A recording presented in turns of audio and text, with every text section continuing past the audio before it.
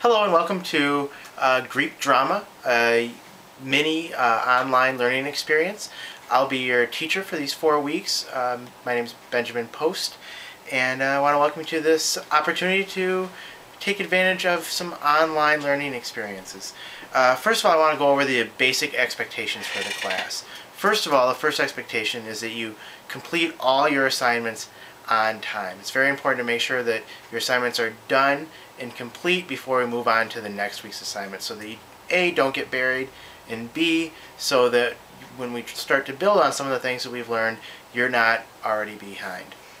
Second one, make sure that you follow all directions. That's an obvious thing to need to work on, but making sure that you follow the directions for those assignments so you don't make any silly mistakes.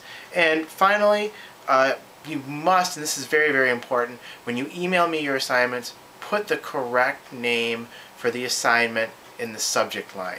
That is to ensure that your email doesn't get confused with any other emails that I might be getting, either from other students or from other sources, or worst case scenario with spam email that I might be getting. I would hate to have to disregard some of your emails because the subject line was something that I wasn't familiar with.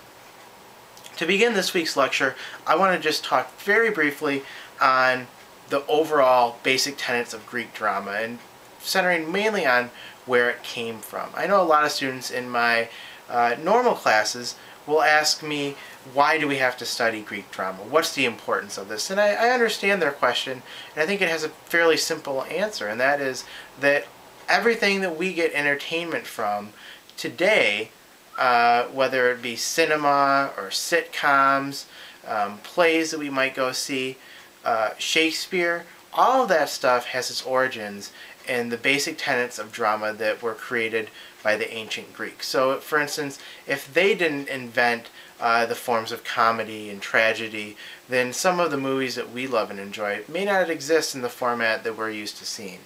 And of course, all of this stuff from Greek drama comes from a very bizarre and strange past. It essentially comes from chants and parties that were held to in deference to the Greek god of Dionysus. Now, Dionysus was the god of pleasure, the god of wine, basically the god of parties. And when people gathered together and consorted in these parties, they would chant and give prayers to the gods.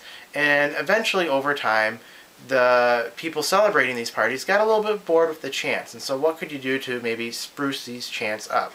Well, they would first introduce a story to the middle of these prayers or chants. And then later, there'd be another evolution, and they would add an actor, a protagonist.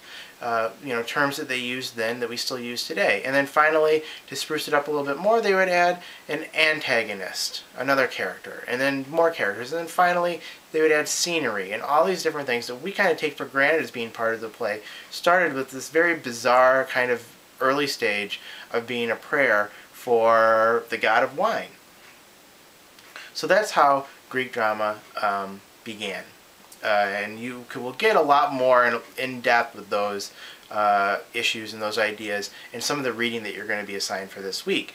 And that probably is a good segue into our homework. So your homework assignment for this week, you have 2 rather short assignments just to get you ready for this experience. First is to read the article that's on the website and answer the 8 questions that correspond to that, and then email those responses to me. The second part is to watch the 10-minute video on Greek culture and Greek architecture, especially, and Greek drama, and write a 1-paragraph response to me. So 2 smaller assignments just to get our feet wet. We'll dig ourselves and put ourselves into some of those more elaborate assignments starting next week. So if you have any questions, please feel free to email me with any questions or concerns. I really hope that you have a wonderful experience taking this online course. Thanks a lot.